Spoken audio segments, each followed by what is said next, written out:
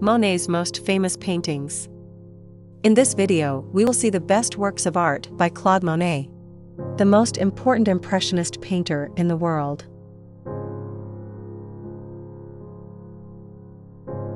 Camille with a Puppy painting. Work of Claude Monet of the year 1866. The inventor of Impressionism, Claude Monet, painted his wife Camille countless times. Here they were still lovers, and at that time, the painter was very poor.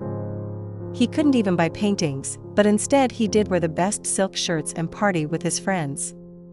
Camille's relationship with the artist dates back to 1864, marrying in 1870, although they already had a son named Jean. Monet's way of life did little to help the family's financial stability, but despite the occasional infidelity and a notorious abandonment of the home, he only painted her. Monet made more than 50 portraits of his wife, like this one, in which the industriousness of the woman's face contrasts with the thick brushstrokes of the dog. With this he came to say that she was the relevant pictorial subject.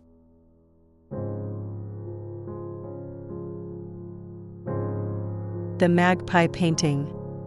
Claude Monet's work from 1869.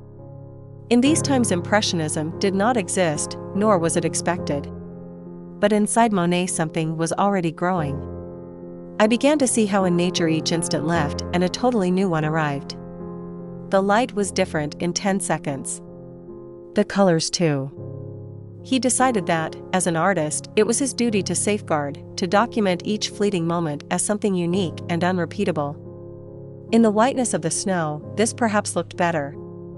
Light creates infinitely different shades of white at every moment, so to capture this, Monet combined brushstrokes, giving birth to this kind of impressionist proto-landscape, a movement that would hatch 5 years later precisely at the hands of Monet himself, and that would be characterized by, as in this painting, painting outdoors to capture the beauty of the landscape and above all the ephemeral nature of its light. White and its different varieties dominate everything here. The only difference is that black magpie perched on that wooden closure, like a note in a sheet music, and for this reason this bird is the visual center of the painting, where our gaze takes us when observing it and the protagonist of it. Even in the title. After all, he is the only living thing on the scene. Of course, this painting without a human figure was not liked at all in the official Paris salon of that year.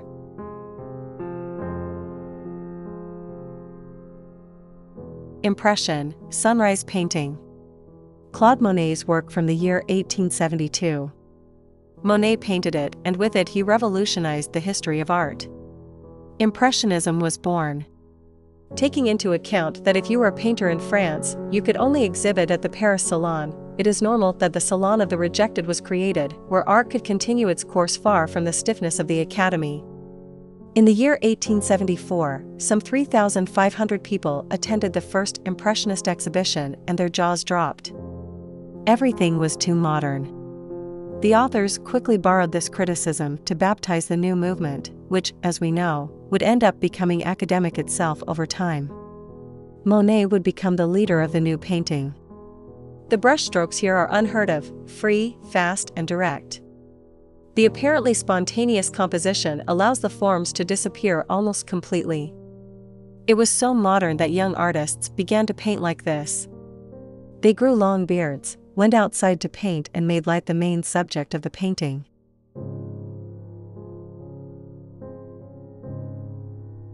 The Poppy Field painting.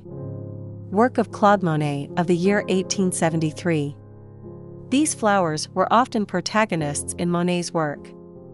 The French painter who started Impressionism shows his surroundings in each painting, insisting and often repeating the same motifs. He did so during almost all his work, but especially in one of his most creative periods, and in which this painting is located, in the happy period of Argenteuil. Argenteuil is a French city near Paris, where Monet settled in 1871. He lived there for 7 years, which were of great artistic fruitfulness, both for him and for his Impressionist colleagues. The landscapes of this region offer a variety of perfect settings to capture a magical light that will translate into the most beautiful colors of the palette. The light of nature is the boss in Monet's work. The painting lacks a complicated artistic composition. As a good impressionist, he loads the brush with a lot of ink. In fact, if we make an effort we can pick a poppy from the field.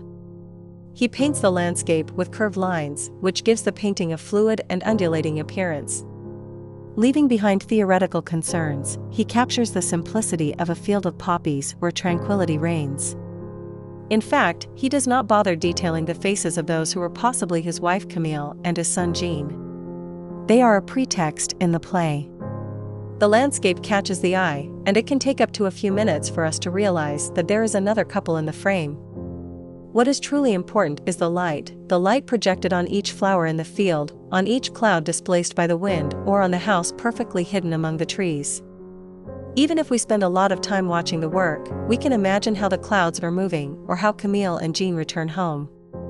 This is due to Monet's wonderful technique. Beyond a simple canvas, he makes a slow-motion impression, stopping the time of the fields of Argenteuil.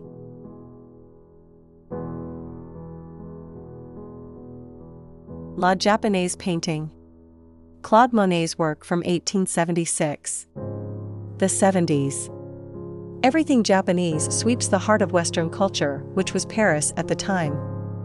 In 1867, the presence of Japan at the Universal Exhibition in Paris caused a furor, and art objects and ceramics became another element of Parisian fashion. Of course, that affected the art. The Impressionists in particular saw Japanese art as the way forward, and one of its greatest representatives, Claude Monet, also fell for the freedom in the use of color, the unusual perspectives and the themes that went against everything tolerated by art. Academic. In 1876, he presented this work to the Salon, in which he represents his wife Camille dressed in a highly detailed red kimono and holding a fan. It is strange that she was depicted as blonde, as we know from other works by the artist that Camille was brunette. He is wearing a wig, perhaps to underline that, despite the influence of the rising sun, we are dealing with a Western work of art. In addition to the fan in his hand, Monet paints many other fans in the background to give the painting a more oriental flavor. Monet would sell this work for the not inconsiderable sum of 2,000 francs, although over time he would deny the work, considering it an embarrassment in his production.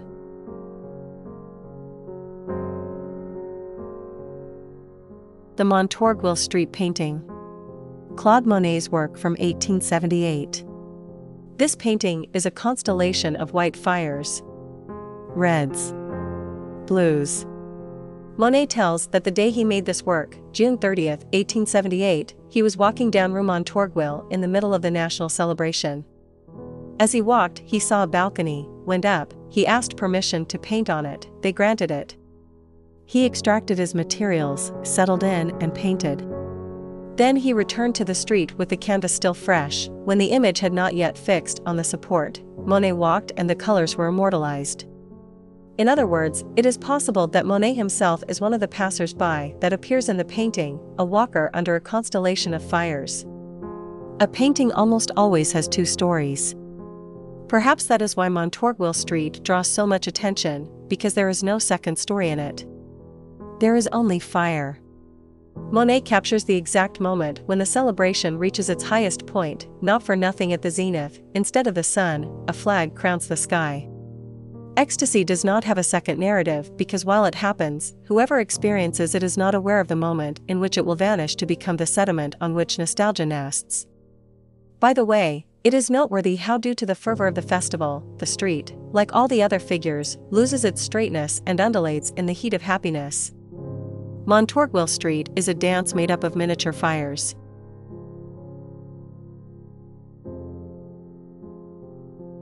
Cliffs of Etretat, sunset painting. Claude Monet's work from 1885. The father of Impressionism returns to paint another of his landscapes, this time the spectacular cliff of Etretat in Normandy. And he does it at sunset. Something that characterized the painter was his obsession with changes in light in the same place, which radically varied his palette. Choosing a motif and repeating it with different light focusing on it, make Monet a kind of serial painter, and a very prolific one. Another thing that the artist had was his love for water, or rather the reflection of light on it. No painter was as purely impressionist as Monet. Based on spots of pure color, he manages not only to capture the light of that very moment, but also to reproduce the moment itself. Of course, impressionist that he was, he painted outdoors. His studio was the here and now. Outdoors, under direct light, he was able to almost immediately observe and capture the changes in light and its vibrations. Hence the vitality and harmony of Monet's painting.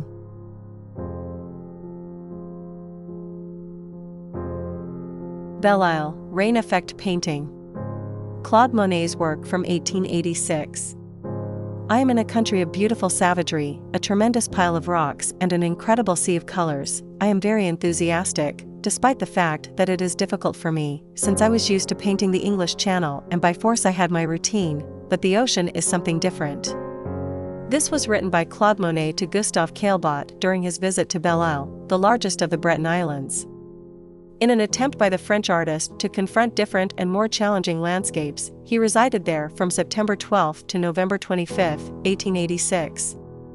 At first, the painter found himself disconcerted by untamed nature, unstable weather, and great difficulty in accessing to the areas that most attracted him.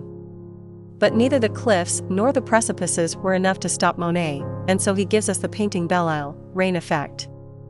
This painting makes you feel in each part of the body the sensations that one has when facing the open sea in a storm, the wind that moves the body involuntarily, the rain that hits gently but evenly on the face, the cold that penetrates deep into the bones.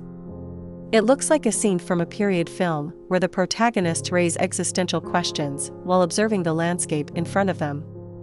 The size of the frame allows us to obtain a greater breadth of the battle that takes place between the rocks and the sea, leaving little room for the sky.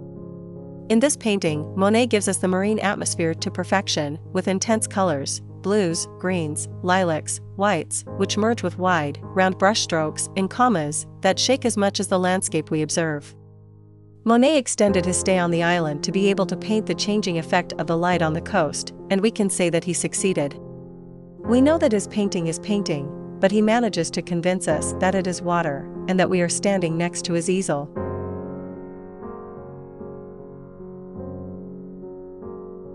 Rouen Cathedral Series. Works by Claude Monet between the years 1892 and 1894. The Rouen Cathedral series is a collection of 30 paintings by Claude Monet mainly depicting views of the west portal of Notre Dame Cathedral in Rouen. And although they represent the same thing, each painting is very different, since it shows different times of the day, different seasons of the year, different weather, which causes a total change in light that causes a total change in color and in the perception of things. The cathedral, therefore, is not important. The important thing here is the light, the atmosphere, that ephemeral moment that will never be repeated. And capturing light is almost impossible, let's say mystical, due to its ever-changing nature and extreme subtlety. Perhaps that is why Monet painted so many pictures of the same thing, trying to find what he was looking for over and over again. Things don't progress steadily, mainly because every day I discover something that I hadn't seen the day before. In the end, I'm trying to do the impossible. We can see how Monet does not skimp on painting and makes paintings full of matter, as if trying to capture the solidity of that cathedral that has been standing for centuries, and on the other hand the ethereal subtlety of the changes in light. Monet painted this series of paintings between the years 1892 and 1894.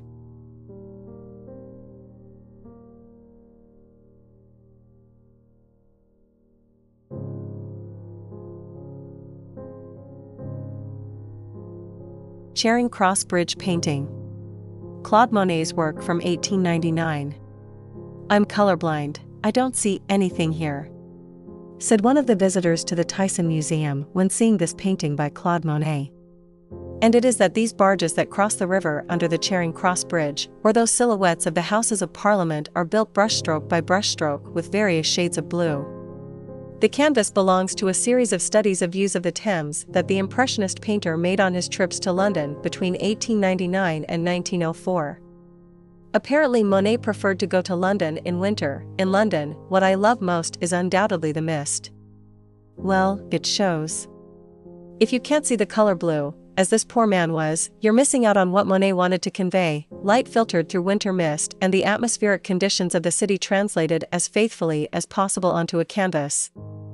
For a person with normal eyesight it is difficult to see the motifs that almost vanish into space, but the truth is that the winter atmosphere built with cold colors remains intact, that if they were not so blue we could confuse them with the darkness of twilight on that afternoon. thick London fog. A wonder that unfortunately some colorblind people cannot enjoy.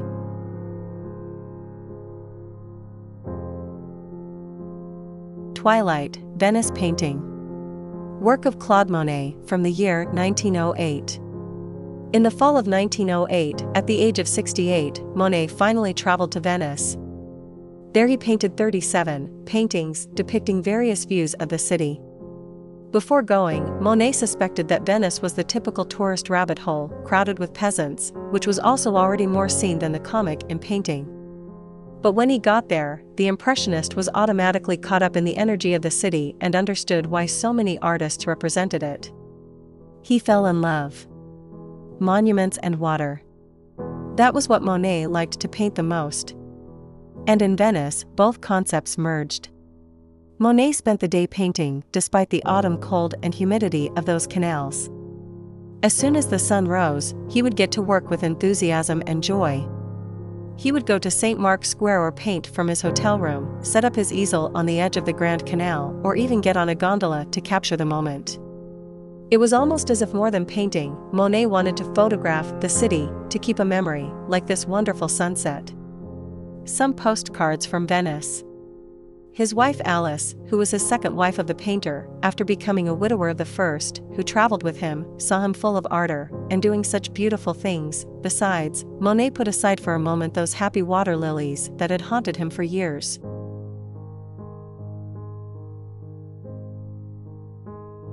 The Water Lilies painting. Claude Monet's work from 1926. There are approximately 250 paintings of water lilies painted by Monet in the last years of his life. The elderly painter lived in the Garden of Giverny, where he installed a Japanese bridge and a pond with exotic plants that would serve as a model and inspiration. Monet was already consecrated, but he continued to investigate the pictorial possibilities of the color variations of the same subject, depending on the hours of the day or the seasons of the year. In these last works, the forms are practically dissolved in stains of color. Many art historians claim that when Monet suffered from cataracts, the artist saw through a blurry, yellowish filter. In fact, after undergoing surgery, he returned to his previous style for a season. Of all this series of water lilies, perhaps the most famous and spectacular are the panels that are exhibited in the Musée de l'Orangerie des Tuileries, in Paris. Monet painted them to be exhibited in a 360-degree circular room, and they are considered the Sistine Chapel of Impressionism. But another work that draws attention is this. A huge canvas, 2 meters high by 6 wide. In it we only see water, plants, and the reflection of the outside. Monet immerses us in the middle of this strange landscape of reds, yellows, and mauve. He stuns us with the breathtaking beauty and harmony of his canvases. The work as a whole seems unreal. Up close it's pure abstract art. By far, they are indeed the most perfect water lilies ever painted.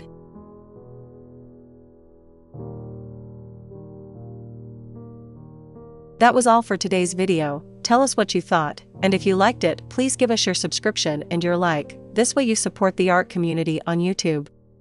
Until the next video, have a nice day.